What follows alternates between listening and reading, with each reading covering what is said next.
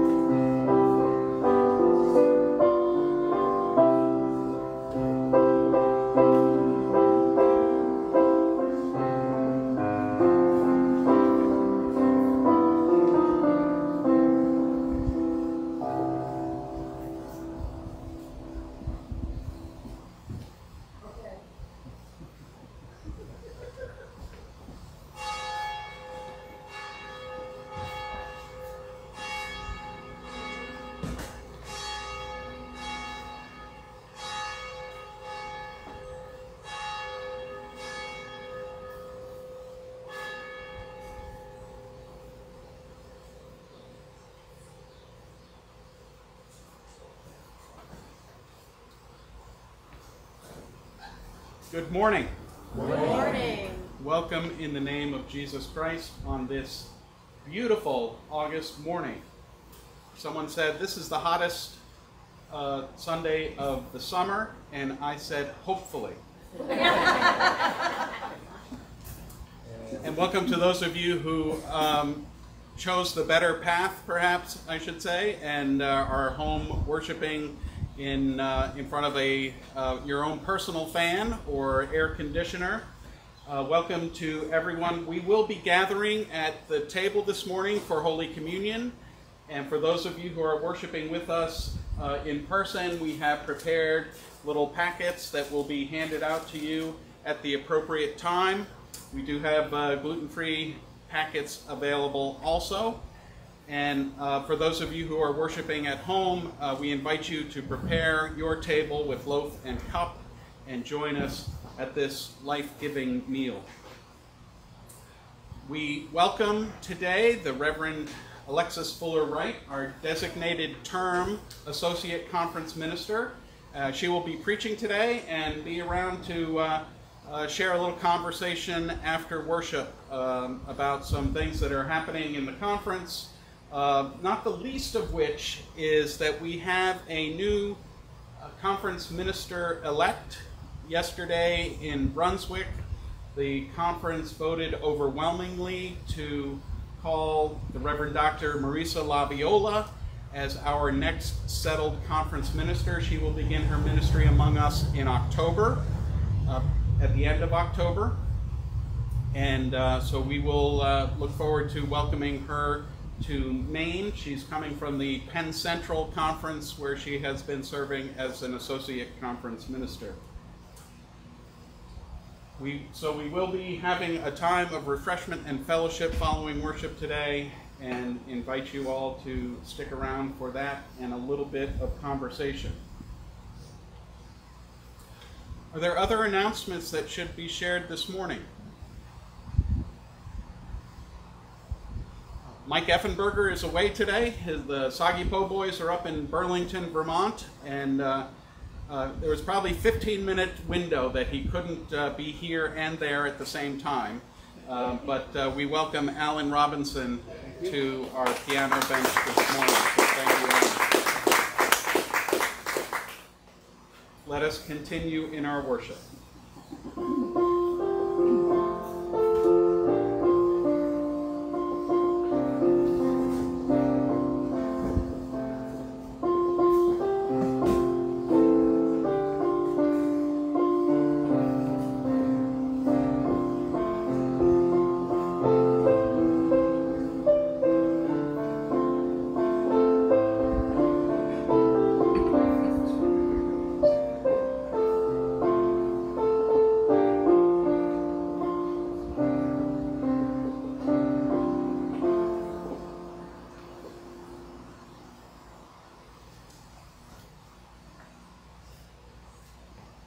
Our call to community is printed in our bulletins. Let us read responsively.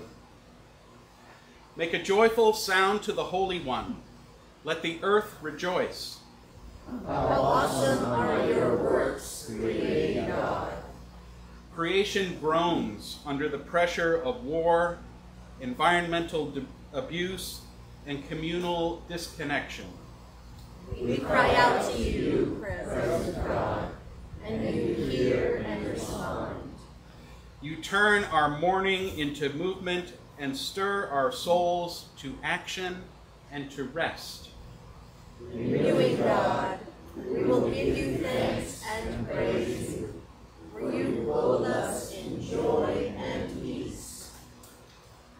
Our opening hymn is number 392, Draw Us in the Spirit's Tether, and the words are on the back of your bulletin.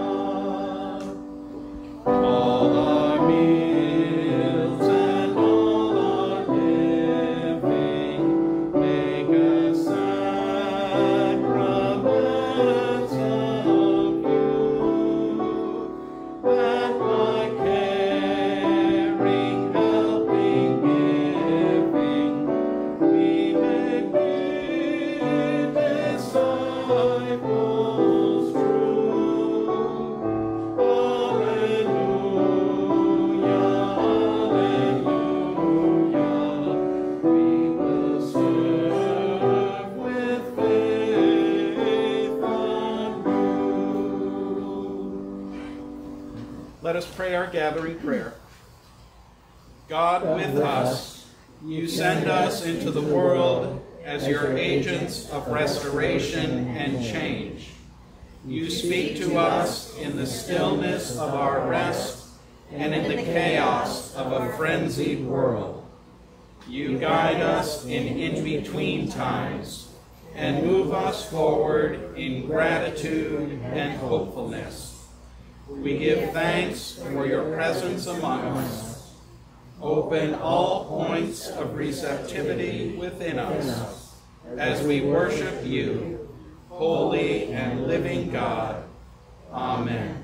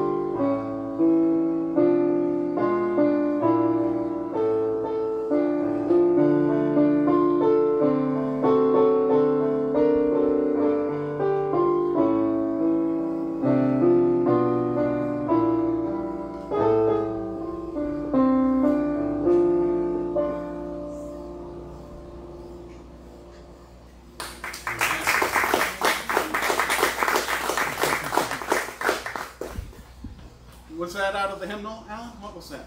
That was called Flee as a Bird. Flee as a Bird. Flee as a Bird. Beautiful.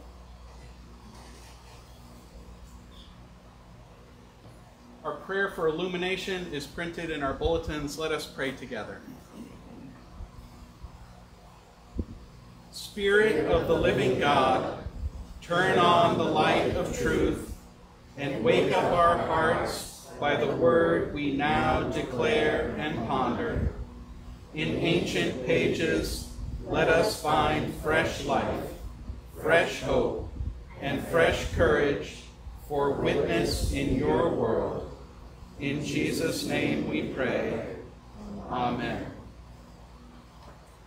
Our first reading this morning is a contemporary reading. It is from a book of devotions, blessings by John O'Donohue. I have shared some of these over the past couple of years during our time of separation. So the book is called To Bless the Space Between Us. It was written in 2008 without any inkling, I'm sure, of what we have been through over the last 30 months. But it speaks profoundly to where we are and where we are in many, many times and places in our lives. So this reading blessing is called For the Interim Time. When near the end of day, life has drained out of light, and it is too soon for the mind of night to have darkened things. No place looks like itself. Loss of outline makes everything look strangely in between, unsure of what has been or what might come. In this wan light, even trees seem groundless. In a while it will be night, but nothing here seems to believe the relief of dark.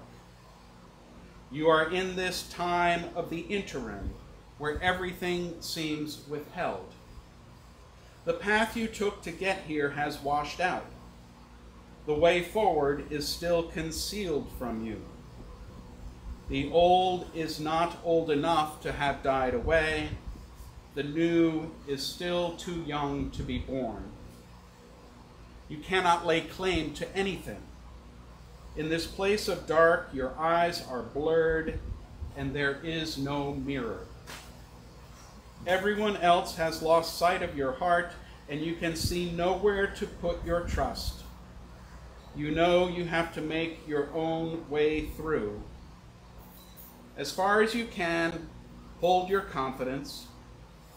Do not allow your confusion to squander this call, which is loosening your roots in false ground, that you might come free from all that you have outgrown. What is being transfigured here is your mind, and it is difficult and slow to become new. The more faithfully you can endure here, the more refined your heart will become for your arrival in the new dawn.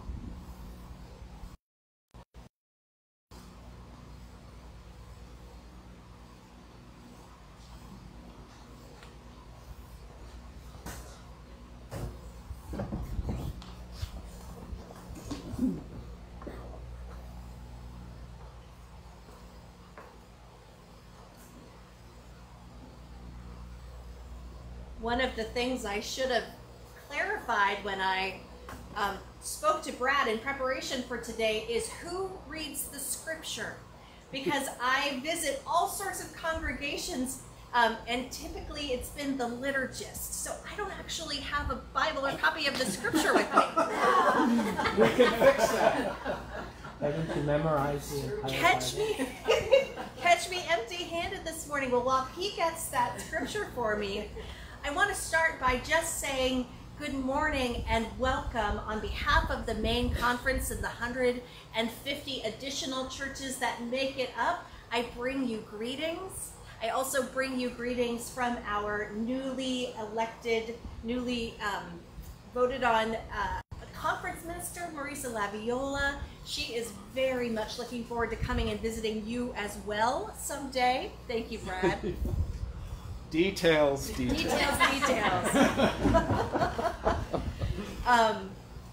But truly, it is a joy to be here. When Brad and I were talking about dates, I was so grateful that we could make it work the morning after the vote, because when you are the lead on a search committee, that is like your Super Bowl when they vote in the new conference minister. So I am grateful he can just take a deep breath this morning, and that we have a chance to connect with you all.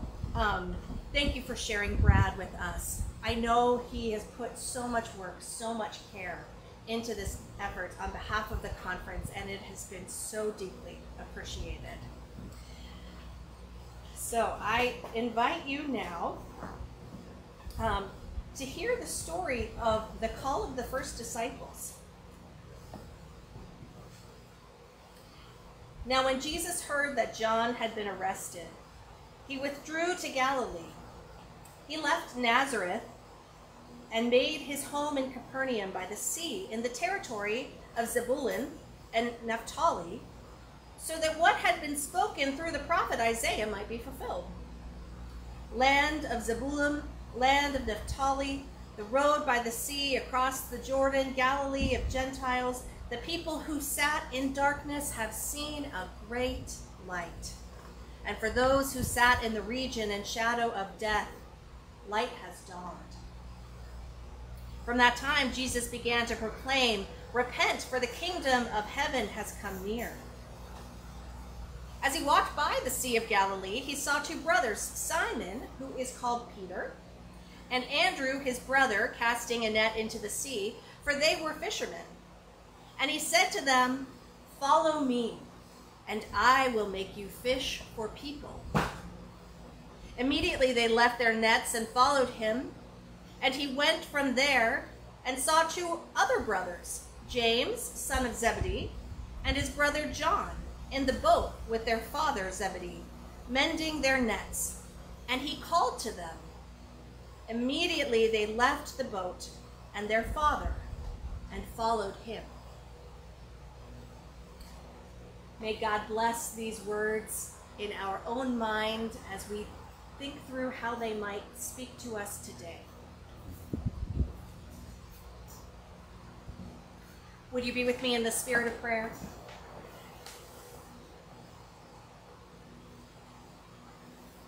Speak to us, God, for we are listening. Speak to us, God, for we are waiting for your voice. Speak to us now in our hearts and all around us. Tell us what will be, what will be. Amen. Not long ago, I heard a speech that was being given by a political activist where she shared a little bit about her call to the political life. And she says that the life of politics was actually never part of her plan. And in fact, as she described it, she had no plan. It all started one day when she was waitressing. She was on a coffee break and found herself scrolling through Facebook. And she saw pictures of an old friend who had traveled out to Standing Rock and was advocating out there with the people.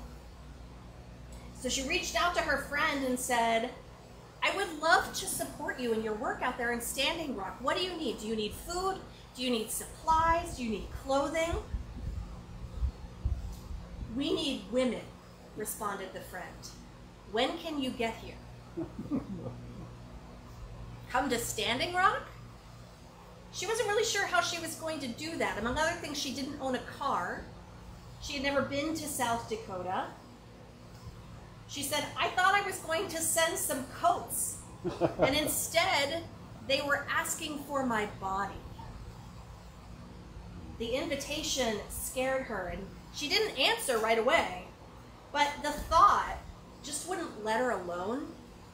And later she was talking to another friend of hers, and she shared with her that she couldn't quite shake the idea of going out to Standing Rock. And the friend admitted to her that she had also been feeling this call to go out there. And so they decided, let's just go for it. They had no plan. They had no resources. They just had this call that would not let them alone. And then, as so often happens when we step out in faith, the resources started to appear as they needed them. Her friend's aunt had a car that they could borrow, a 1998 Subaru that had no heat. It didn't even have one of those little cigarette lighters where you could plug in something to charge your phone, but it got them there. They fundraised for gas on Facebook. They had friends in states along the way that offered up their couches for them to stay on overnight. And the friends would say, "So what's your plan once you get there?" Plan? We don't have a plan. There was no plan. There was just this recognition that it was the right thing to do. It was a commitment that they had to, and they wanted to follow where that led. And so it is that they arrived in Standing Rock to help defend and protect sacred land. And this woman said it was one of the most sacred experiences she had ever had. Being there changed her and prepared her, but she didn't know for what. So as she left, she prayed, "Lord, do with me what you will. Make me a vessel." And so on the way home, she gets an email asking her to run for Congress. It felt like the right next thing, she said, but she also knew it was incredibly unlikely that she would win against the incumbent. So she decided if she was going to do this, she would have to redefine for herself what winning looked like. And so she became clear. If she could organize her community, get them educated about the issues that were affecting them, and invested in the well-being of their neighbors in the course of her campaign, then for her, that would be winning. That was the goal. Well, it turned out that her commitment to the well-being of her neighbors was more compelling for her community than the status quo, and she did get elected. So once again, people said, "What's your plan?" And once again, she did not have one.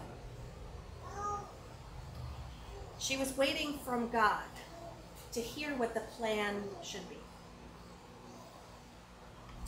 Alexandria Ocasio-Cortez, the congresswoman from New York's 14th district, did not have a plan, but she had a commitment to a flourishing world, a commitment to human dignity, a commitment to the question of why some people matter and others fall through the cracks.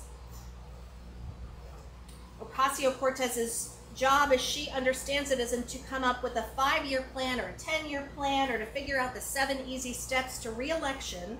It is to be clear about the principles she is committed to and then to follow where they lead. Peter, Andrew, James, and John were not waiting tables in the Bronx, but they were doing the first century equivalent.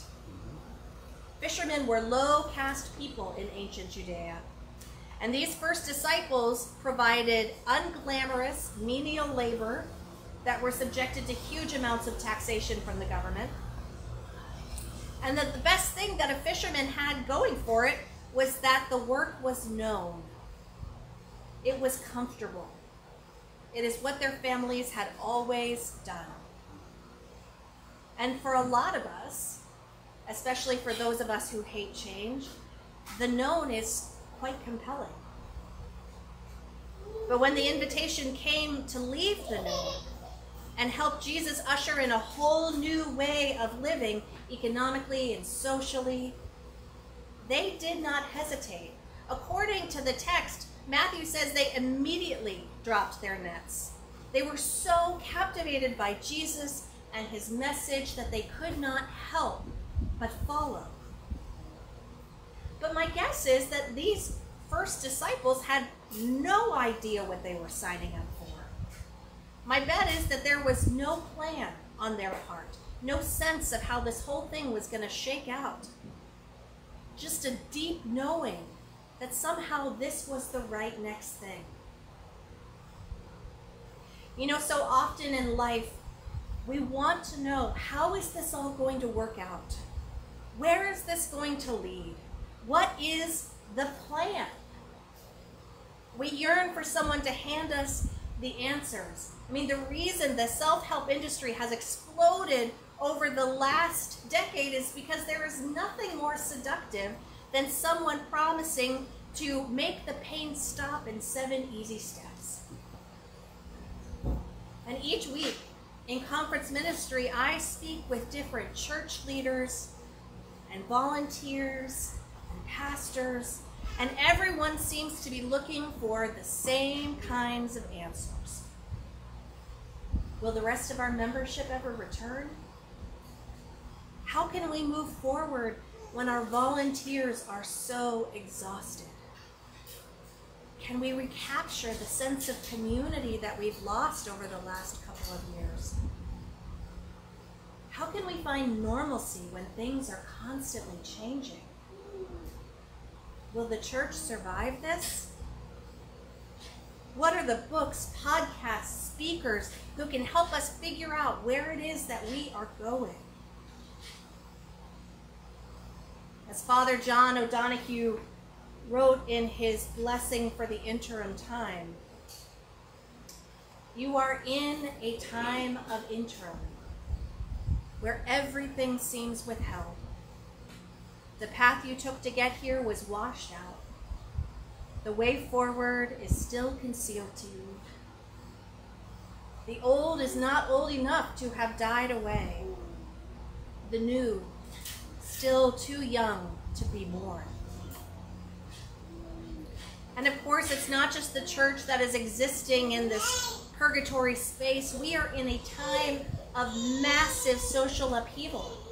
Every institution, from the church to healthcare to academia to democracy itself, is being pressure tested. And it's not clear what elements of these societal bedrocks will continue to exist in the years to come. Everyone is looking around and asking, what should we do? How do we fix things? But it turns out, beloved, that that is the wrong question. The question isn't, what is your plan? The question is, what are we committed to? Or perhaps as people of faith, an even better question is, who are we committed to following? Our job isn't to come up with a 5-year plan or a 10-year plan or to figure out the 7 easy steps to the future of the church. It is to be clear about the principles that we are committed to and then to follow where they lead. One of the very best examples I've seen of this is in the creation of Sunday school. Raise your hand if you know how it is that the church came to offer Sunday school. Do you know? You told me last week. It was a product of the Industrial Revolution. So children used to live in an agrarian society, and they would go to church with their families. They would work the fields most of the day, but they'd also go to school, right? And when the Industrial Revolution started, the children as young as 6 and 7 began working in factories 6 days a week, sometimes 12 hours a day, right? This is before the advent of labor laws. Thank you, church, also for being active in advocating for fairer and just practices around labor laws. But the women of the church looked around and they saw this epidemic of illiteracy happening in their churches. They were so worried that the children weren't going to learn how to read and that they were going to be caught in this cycle. And they said, well, we have access to them on Sunday mornings and we have the Bible. So they took what they had and began to teach children to read using Bible stories.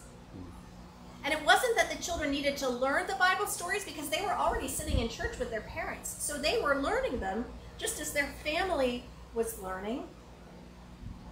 But they needed to have other skills to be able to operate in the world. And that's how the trend caught on. That's how the Christian education movement was born. You know, so often I hear people lament Sunday morning sports as the reason that families don't come to church anymore. But Sunday morning sports is just a symptom. It's not the cause. What made Sunday school powerful wasn't that children were getting taught Bible stories. They were, as I said, they were already learning it. What made it powerful was that the church found a way to make sure that the kids in their community didn't fall through the cracks. My guess is that 100 years ago, no church across the country ever imagined that Sunday school was going to become a staple of church life. They just thought they were doing the next right thing to follow Jesus in their place and in their time.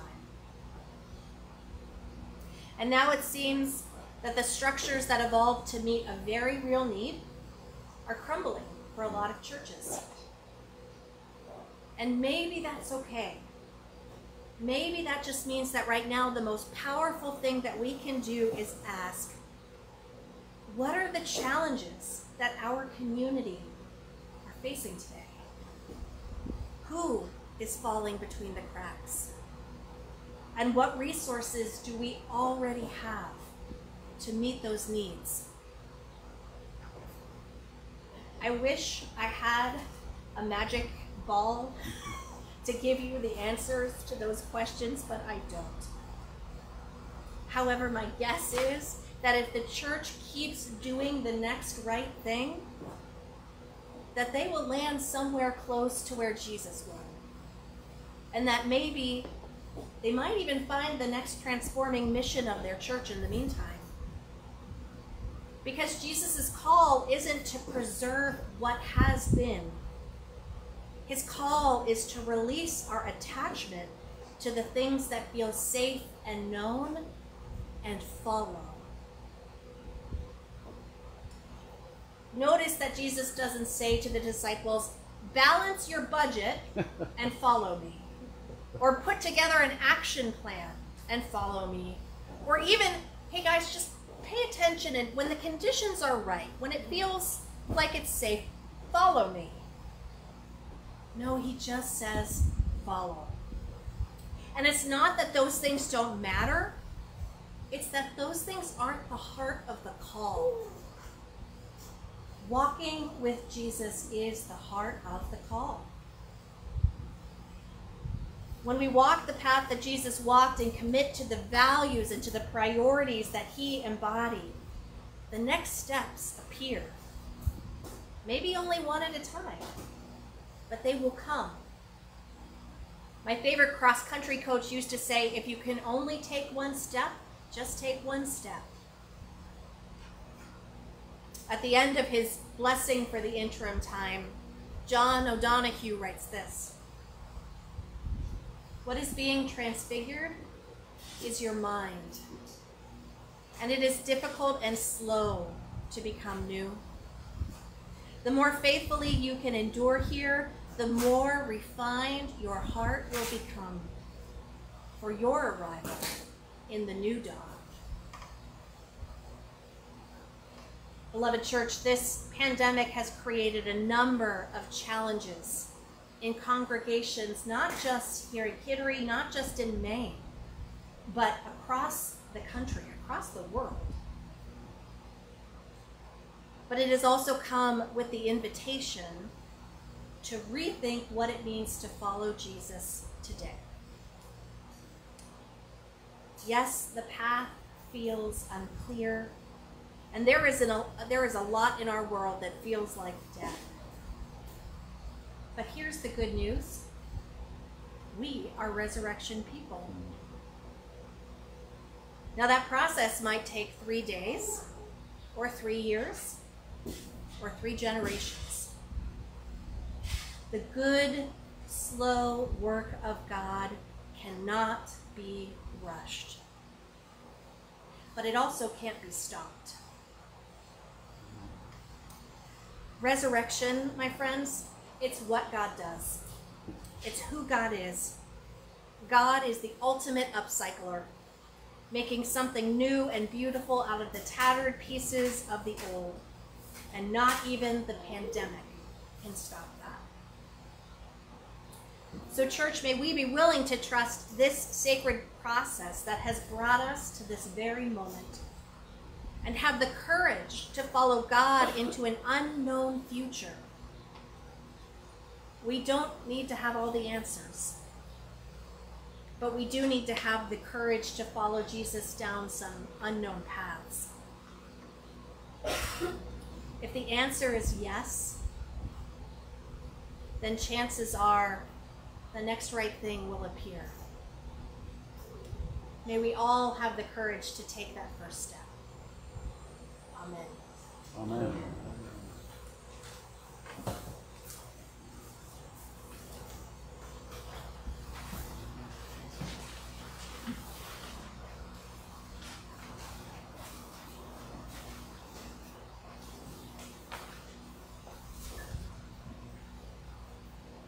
As we gather before God to worship in prayer, I invite you to lift up from the congregation names and situations that should be in our prayers this day and through this week. I have two joys. Joys, yes. Tom had a birthday last Friday. And then Happy birthday, Tom. Dennis Dean had a birthday too. We have two birthdays. Two birthdays. Happy birthday.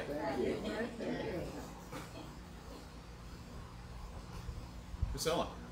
We had a wonderful time Thursday night at the very hot, warm potluck and roasting beer evening, but it was wonderful. Our fellowship at Hackmatack Playhouse and at the DeRochemonts, who were so generous in hosting us once again. We'll have to figure another reason to come out there for a potluck. Well, Mike did whisper in my ear that something else might happen, but he's not financing it. All right. So we'll have to wait and see if something else comes up too. Excellent. Lois. Yesterday's events up in Brunswick were inspiring, and I really am glad to see Alexis here, and also Marissa Laviola is a lovely woman, and I hope to see quite a bit more of this, but I thank God for sending her our way. Well, we will keep the main conference in our prayers and give thanks for the Reverend Dr. Marisa Laviola, who is our conference minister-elect, and for all of us as we enter this new chapter of our life together. Kathy. Kathy. We'll keep Jim in our prayers today, please. Samira.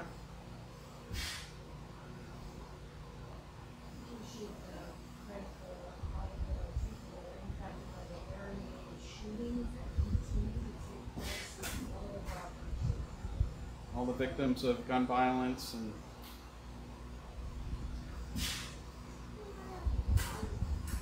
an immigrant from Russia, Valentina, a new neighbor of mine told me the past year, had a beautiful conversation with me on Monday.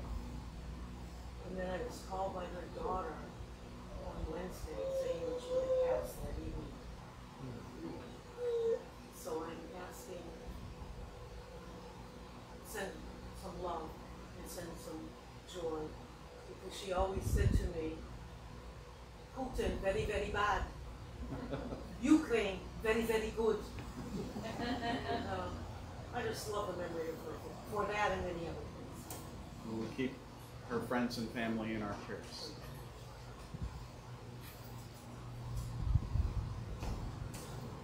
Prayer? Yes.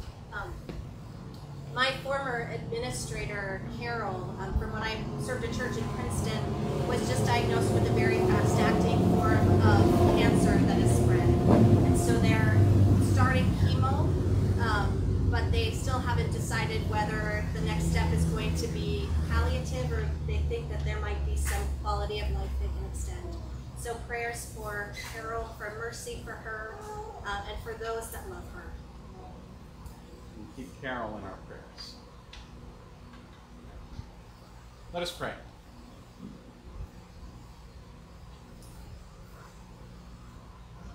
Oh God, we thank you for this day, even this day, a day that makes us feel uncomfortable and seeking shade and refreshment. We pray that this time together will give us shade and refreshment and strengthen us for the work that you have set before us. We celebrate this day the ministries of the main conference for our conference minister-elect, Marisa Laviola, for the ministries of Alexis Fuller-Wright, our designated term associate conference minister, for all of the staff and leadership of the main conference that we we pray for them in this time of transition as we move into a more settled place. We celebrate birthdays. We celebrate the long ministry of the Hackmatack Playhouse and for our involvement there over the years. We pray that a new thing might come along, the next right thing. We pray also on this day for Jim, for Kathy, for Carol and Samira. We pray for the family and friends of Bradley Williams and Bill Wheeler. We pray for victims of flooding in Appalachia and wildfires out west. We pray for healing for our planet. We pray for victims of gun violence wherever they are. We lift up prayers for peace in Ukraine. We pray for the family of Valentina.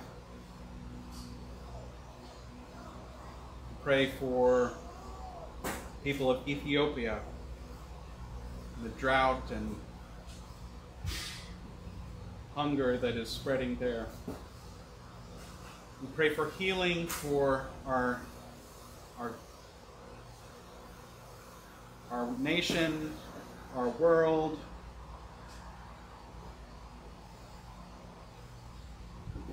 for peace and justice in our world. We pray for ourselves, for the needs that we now lift up to you, spoken or in silence.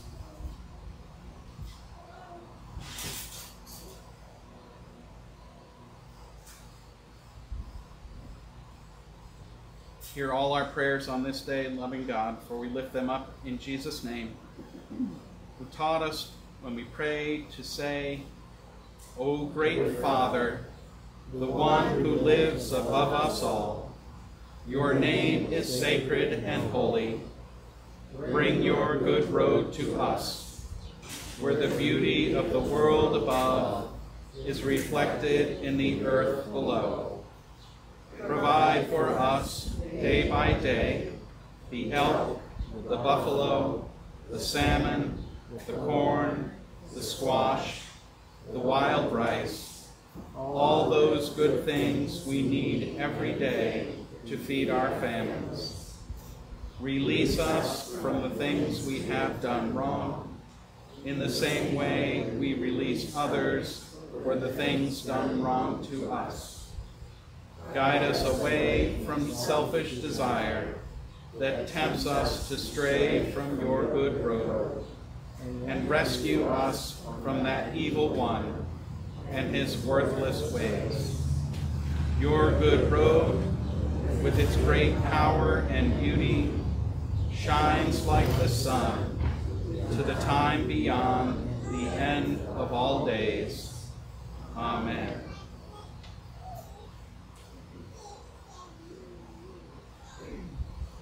We come now to the time in our worship when we are invited to respond. We have not yet gotten to the place where we will pass the plate around. Maybe that is coming. Maybe that is one of those things that we leave behind. There is a plate by the door. If you have a gift that you would like to leave in it today, you are welcome to do that. For those of you who are worshiping online, we invite you to visit our website if you feel an urge, a calling to support the ministries of Second Christian Church. But I do invite all of us on this day to think about what that next right thing might be. For us at Second Christian, for your life, imagine what that one step might be that you are ready to take. And let's prepare ourselves to take that next step. Let us worship God with our tithes and our offerings.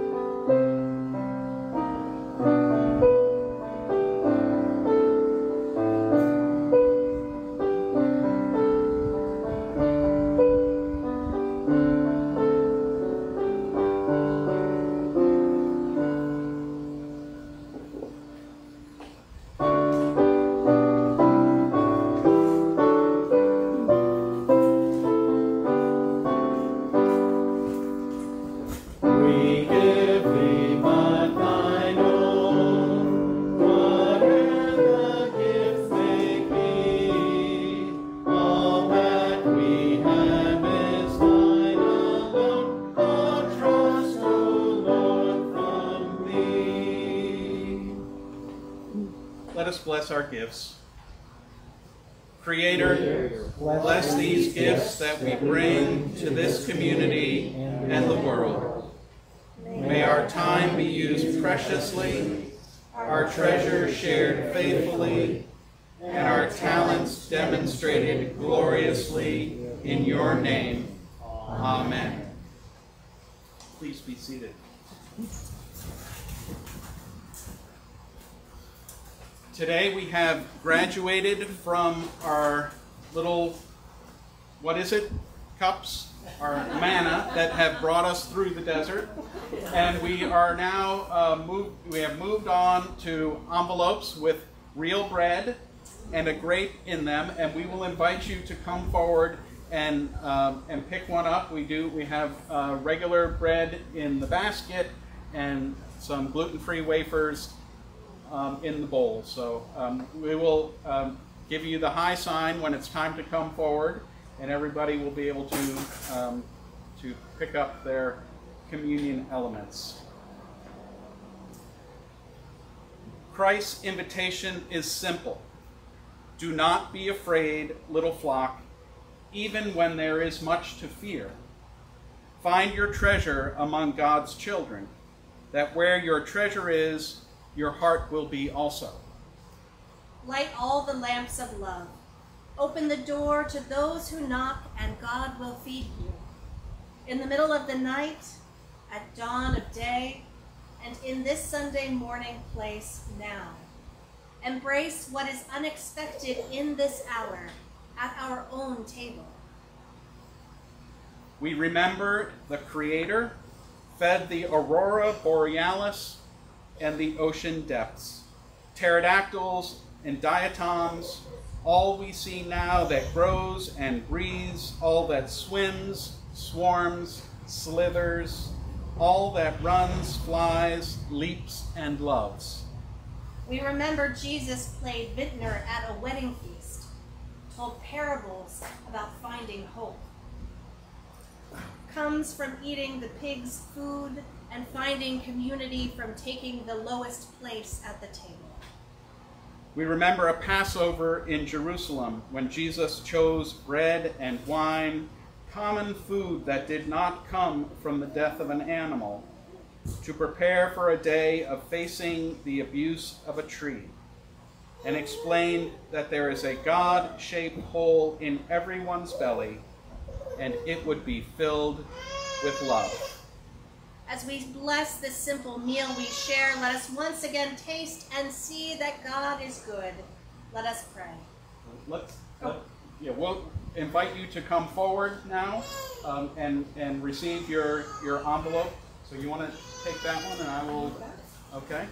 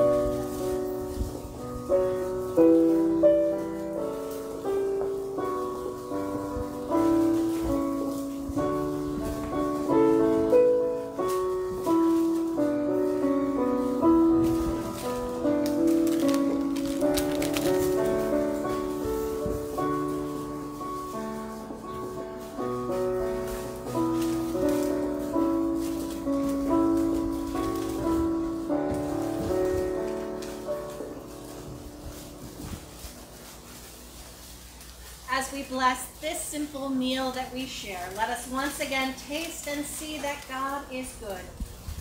God of feast and fast, birthday party and IV nutrition, who relishes falafel, jambalaya, pad thai, and celebrates with precious food chosen by those with allergies and sensitivities.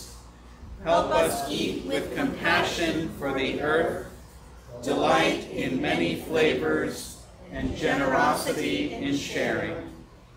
Praise to you, locavore, foodie, Eucharist, present in this meal and as new life.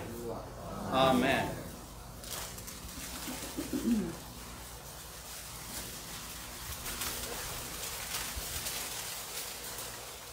The bread in your hand, the bread on your table is blessed and broken like the picnic of grace. Sharing love, we will never be hungry.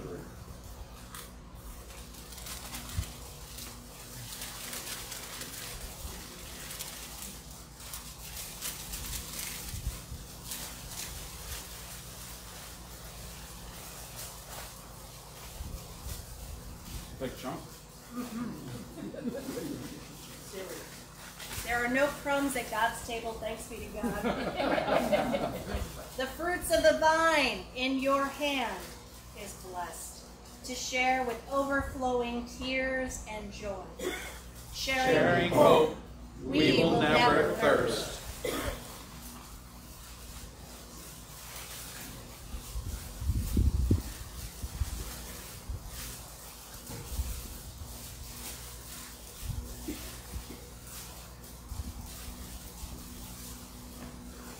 In thanksgiving for this meal that heals yesterday, satisfies today, and empowers tomorrow, let us give thanks.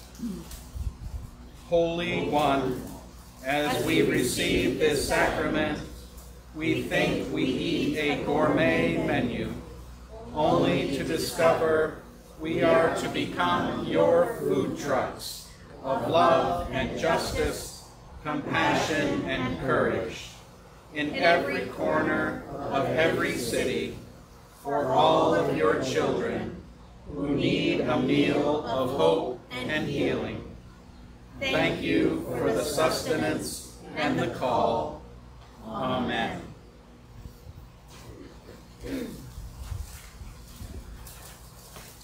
Our closing hymn is number, well, it's on the back of your bulletin. It's Ours the Journey.